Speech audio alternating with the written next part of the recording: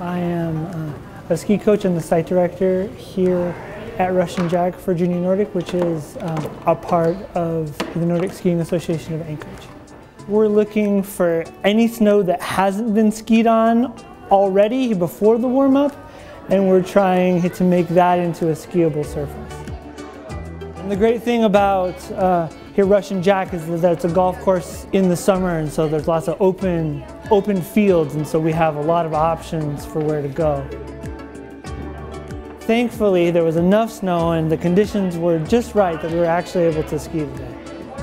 You're going to grab your skis and walk out to where the snow's good, okay? And it was still really warm and there was rain on top of the ice. That's pretty impossible to do anything with.